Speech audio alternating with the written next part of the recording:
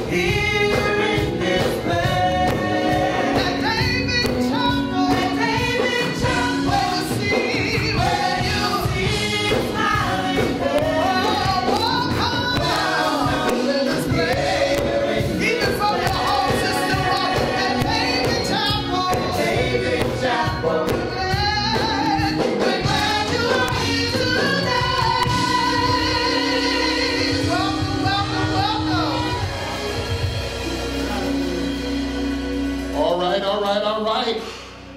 Worshipers in the house, those of you who are part of the Christian family, remember I told you before we gathered today that we were going to have the Lord's Supper remotely, virtually.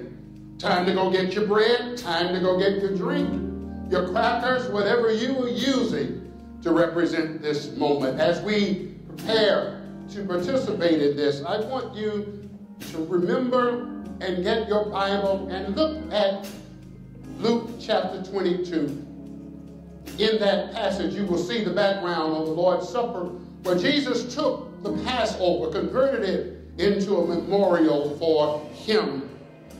He took the bread and symbolically said, "This represents my body, which is given for you." He took the drink and said, "This is the New Testament of my blood."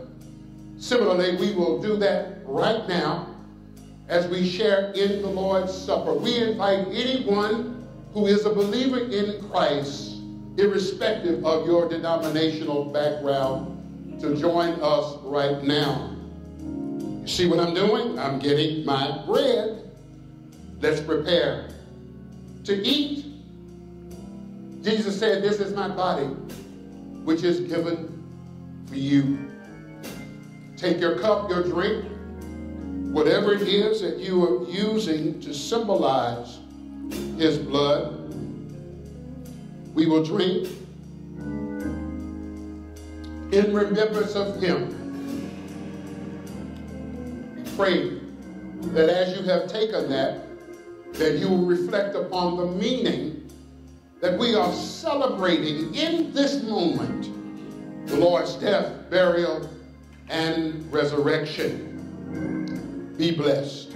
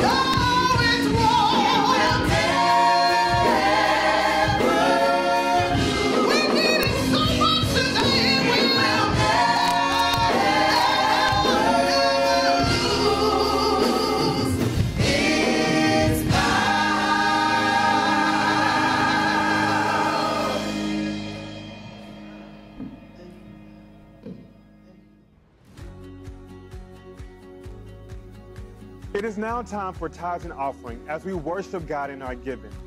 As 2 Corinthians 9, 6 through 7 reminds us, whoever sows sparingly will also reap sparingly, and whoever sows bountifully will also reap bountifully. Each one must give as he has decided in his heart, not reluctantly nor under compulsion, for God loves a cheerful giver. As we pause to offer our gift, we have 4 ways to give right now or at any time during the week. 1, you may drop off your giving at our mail slot located on the MLK side of our church. 2, text DCMBC to 77977 from your phone. 3, download the PushPay app and search for David Chapel Missionary Baptist Church. And 4, you may mail in your giving to our church address, 2211 East Martin Luther King Jr. Boulevard, Austin, Texas, 78702. When we give, our offering helps meet the needs of the community, aids in providing benevolence, and invests in the spiritual development of our children and our youth. Our giving honors God and enables us to further our mission as a church with a heart for the community. Thank you, and God bless.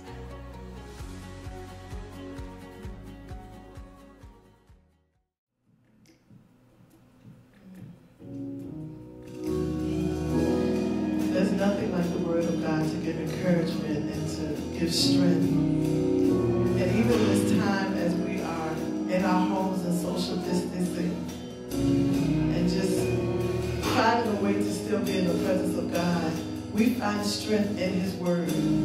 Psalm 91:1 says, in the New International Version, says, whoever dwells in the shelter of the Most High will rest in the shadow of the Almighty.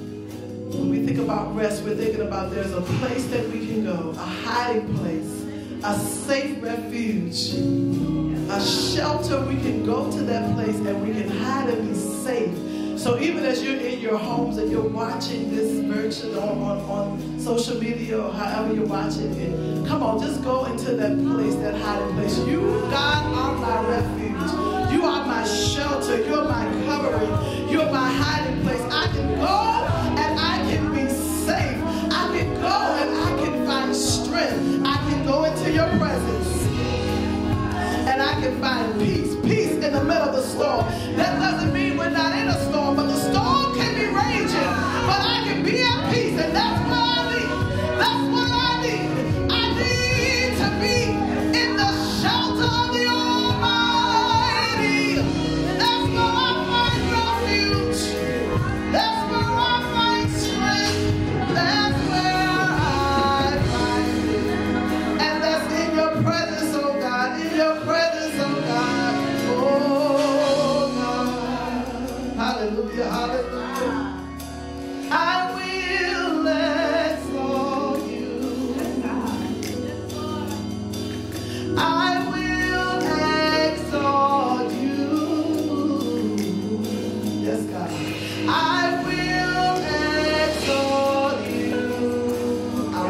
you and make you higher. Because you are my God. I'll lift you above every circumstance and situation. I will exalt you. Oh, yes, I will. I will exalt you. I will exalt you. Oh, you are my God. Come on, lift up with one voice. I will exalt you. Come on, I will exalt you. I will exalt you. I will exalt you. You are my God. You are my God. Come on, lift it up one more time. Get it in your spirit. One more time. I will exalt you. I will exalt you. I will exalt you. I will exalt you. I will exalt you. I will exalt you. You are my God. You are my God. Come on, everybody. My hiding place, my safe refuge. Come on, lift it one voice.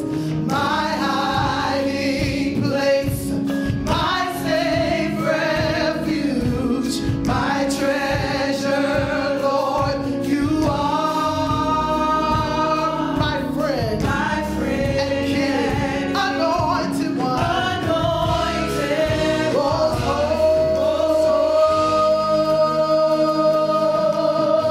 holy. La, la, la, la.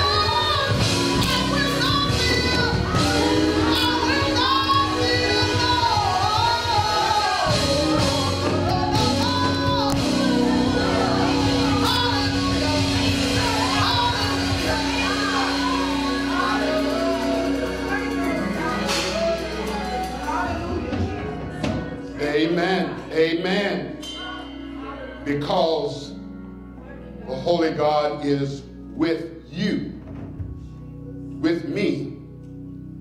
Let's not fear. Time to get your Bibles.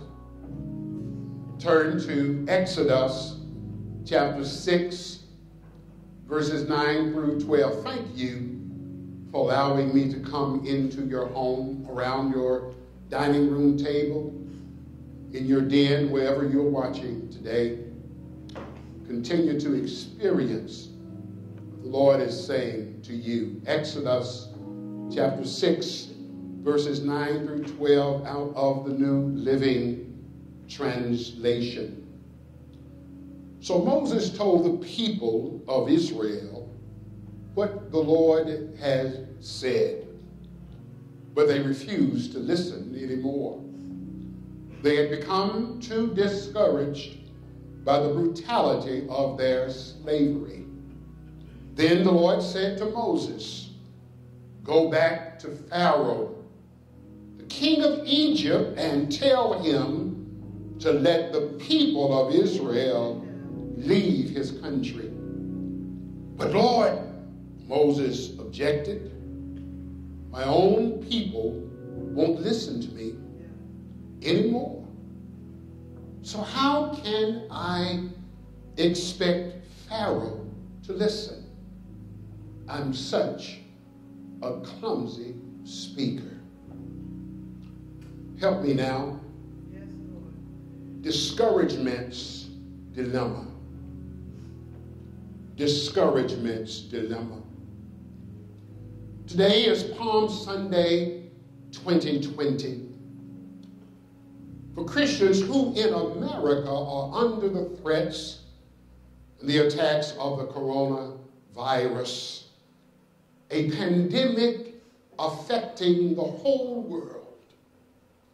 Many are sick, many are suffering, tired, anxious, isolated, angry, confused, frustrated, and fearful.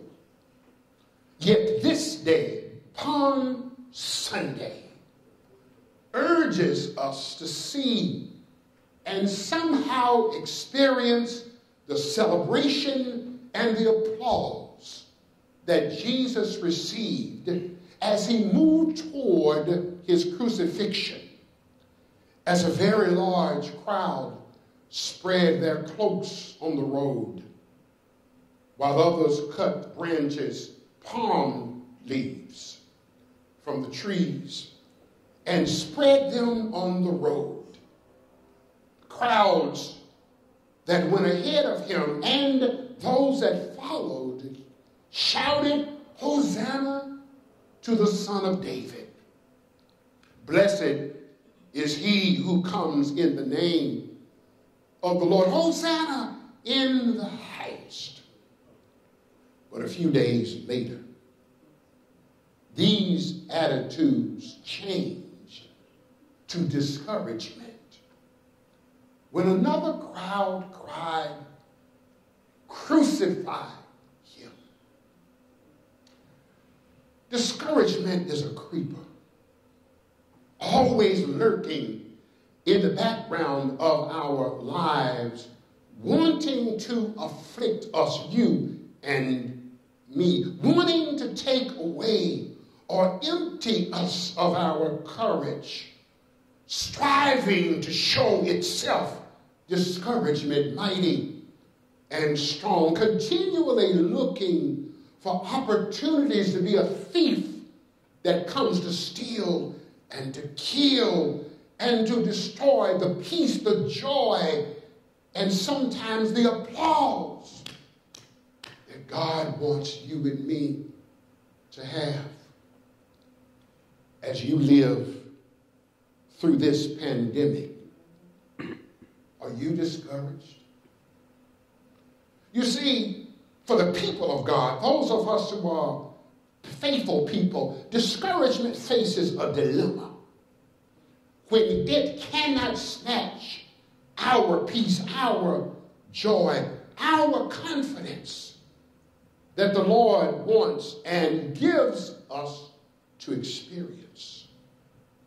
Dilemma, that discouragement faces is, will discouragement leave us alone or not? Will discouragement capture us or not?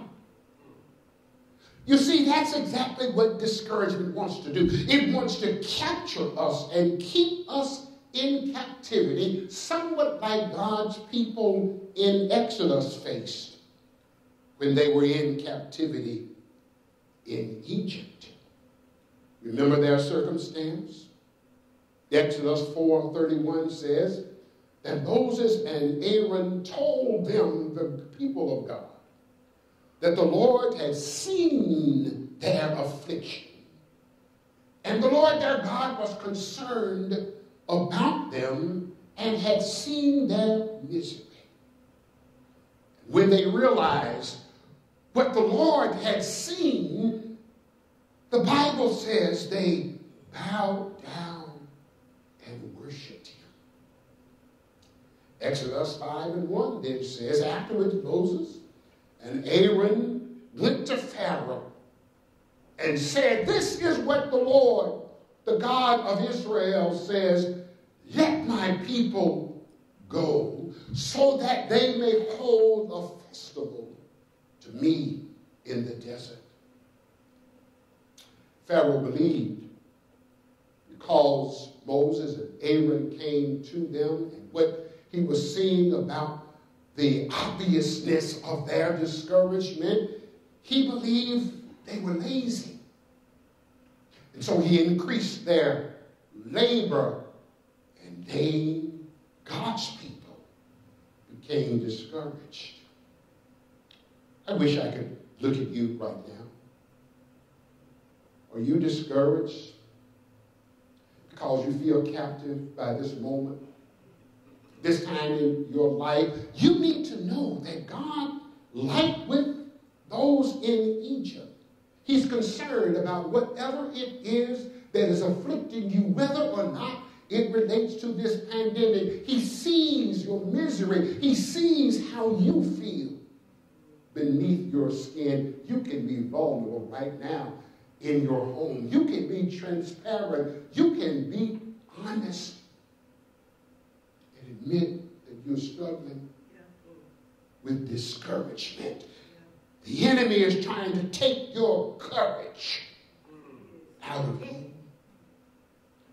But God saw their affliction and he sees yours too. So this morning, I want you to take the long view. Not just in this moment. Oh well, an Amber Alert is probably for you. Those of you who are discouraged, there's an alert going on right now. Look beyond this moment, the long view. Don't just focus on what it is you're dealing with right now. Defeat discouragement's efforts by being reminded repeatedly that God has not forgotten you. He came to them and said, I am the Lord of the covenant. I made an agreement with you. I am your God. You are my people. I will honor that. Right now, this Palm Sunday, God has not forgotten you. That's what they learned. They also learned that God has not failed you. Rough right now, isn't it? Confined to your home. Even when you leave and you want to go and get groceries or food or get something quickly, you look around and everybody's closed down. You don't have enough supplies. And you are worried about your money. For the earth is the Lord's and the fullness thereof, and they that dwell therein. God is saying to you, even right now, I've not failed you. You see, before God released the plagues on Egypt, because of how Egypt was treating them and how the Pharaoh was afflicting them, he told Moses and Aaron again to tell Pharaoh, let my people go. God is speaking right now in this season, speaking to whatever it is that's afflicting you right now, saying to this pandemic, whatever is holding you captive before the pandemic, my God, say it with me, my God, I hear you, my God says, let my people go. God has not forgotten you because he's the God of the covenant with you. God has not failed you, and he will never give up on you. Here's some more good news. Even right now, although you may not see it, God is fashioning you. Ephesians 2 says, we are God's workmanship. All of this that you're facing, God is at work, not only around you, but in you. He's doing something, trying to have you to reconsider this phase of your life. Remember, they were in Egypt, in captivity and afflicted. But God was getting them ready for the departure from captivity. Getting them ready for their deliverance from that which afflicted them, and getting them ready to enter into the promised land. God is using, I'm absolutely convinced right now, what we are experiencing through this pandemic, and there were some things you were experiencing even before then.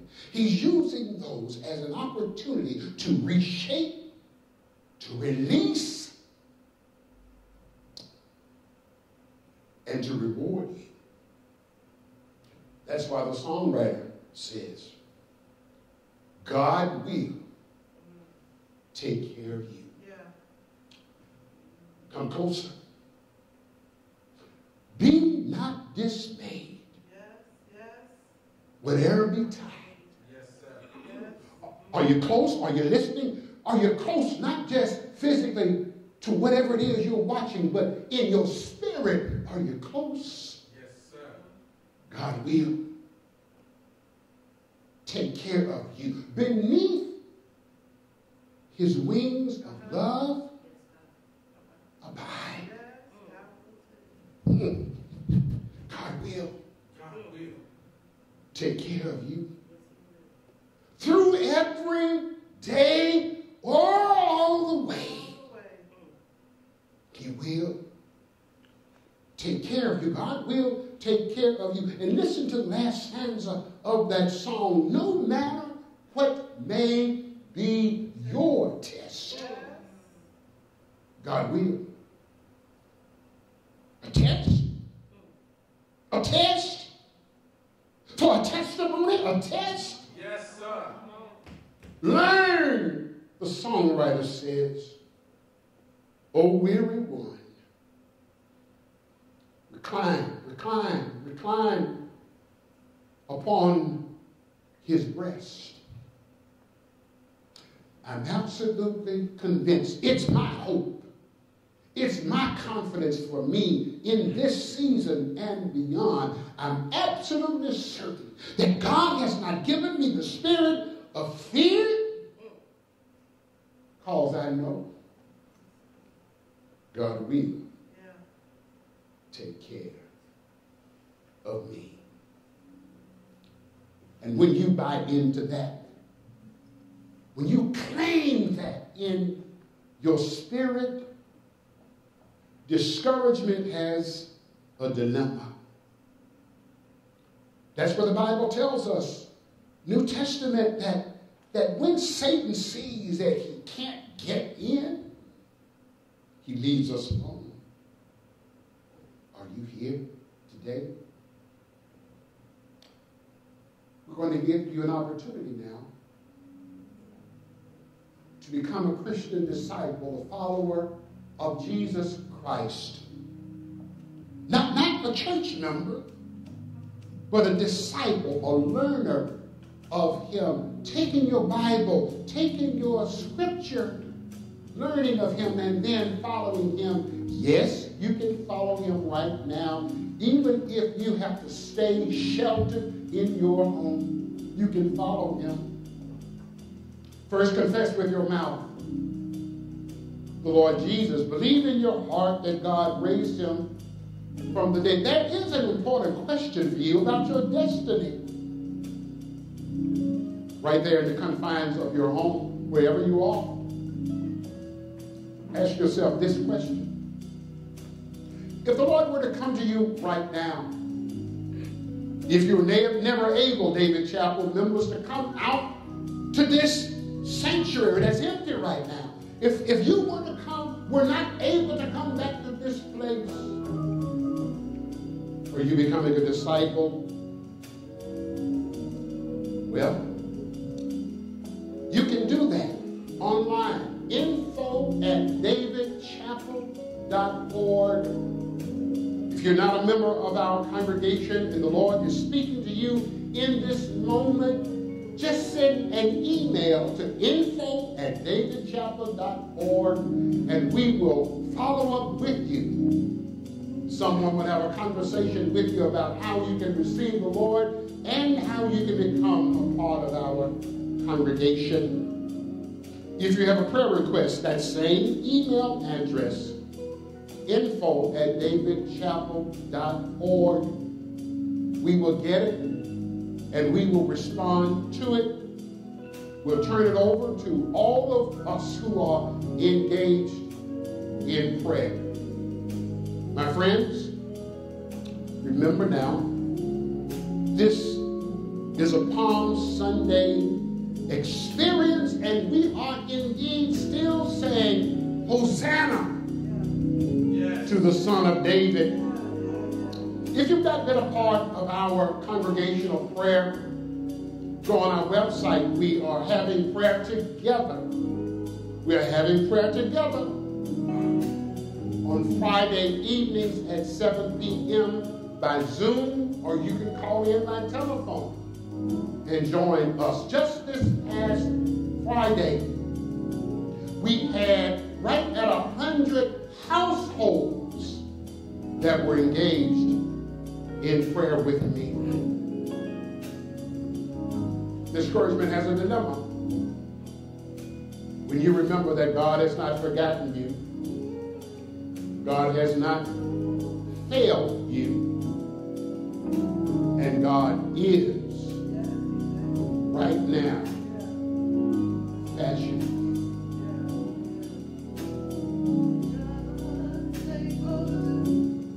Just what he said he will do.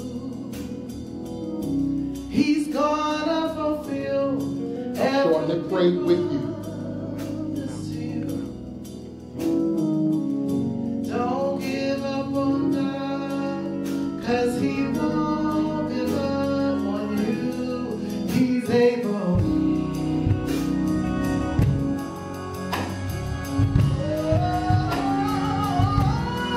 He's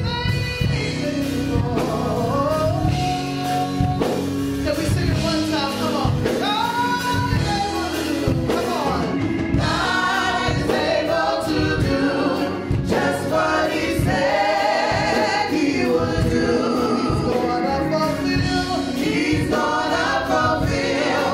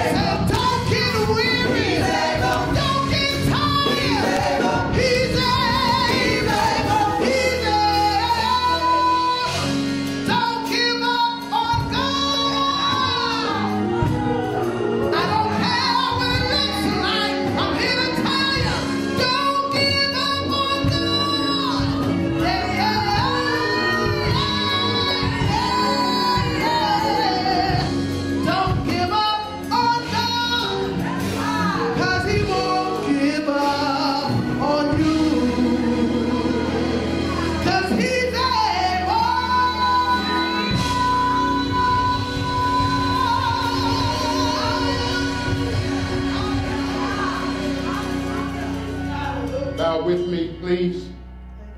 Oh, merciful God, our Father, we right now claim that fact that you are able. I'm claiming that those who are touching their device, those who are touching their TV, those who have their arms outstretched toward me right now, we are claiming that you're able to do far exceedingly beyond whatever it is that we could imagine or think. We can be the church even physically away from each other. Speak to us right now. Oh God, you're doing a marvelous thing.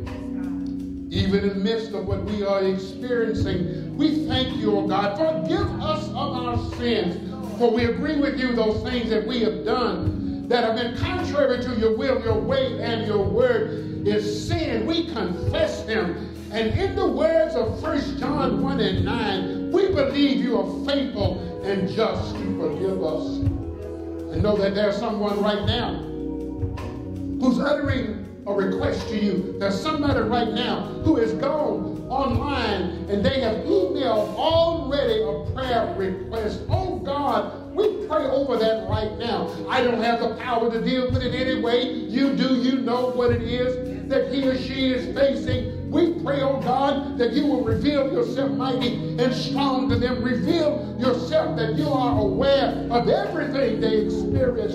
You are an omniscient God. You know everything. You are an omnipresent God. You are there. You are all with us.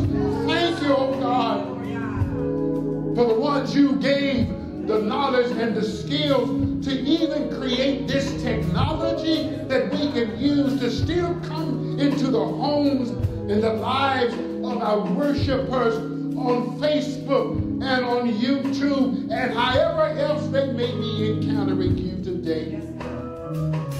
Thank you for those you have allowed to come out, be a part of putting this on, the people who are handling our sound, those who are singing and playing. Thank you for God. Cover them with strength.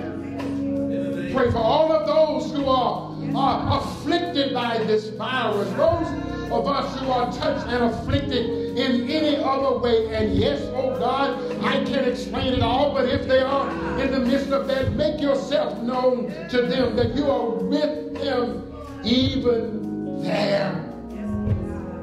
For those who are facing suffering, for those who are aged among us, for our children, our college students, our teenagers who are at home, their parents, all who are trying to help them navigate this moment. Oh God, those who are without jobs, those who are fearful of their employment situation, oh God, make them know that you know everything that they feel and are going through. And even now, with that, we know you are able.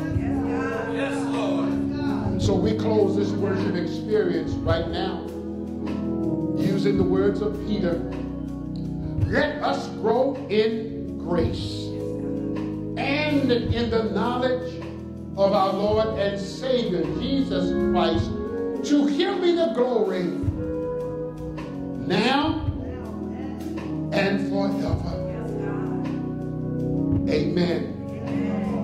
See you next Sunday, Resurrection Sunday. And I'm going to talk to you about rethinking your pain. Rethinking your pain.